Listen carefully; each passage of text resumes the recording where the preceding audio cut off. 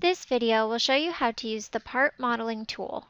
You can use this tool along with the other modeling tools to make custom models.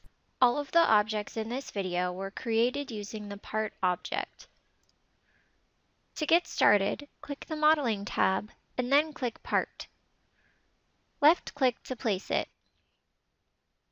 Click this image and it'll take you to a selection of different model parts. For this example, we are going to make a round chair leg.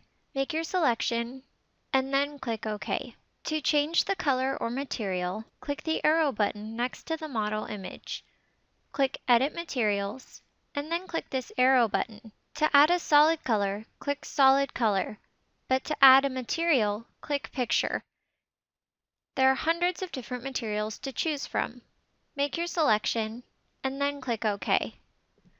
You can adjust the elevation here. Scale Evenly is automatically enabled. To disable it, uncheck this box. Use these sliders to adjust the width, depth, and height. The Rotate X, Y, and Z sliders will help you spin and tilt your model.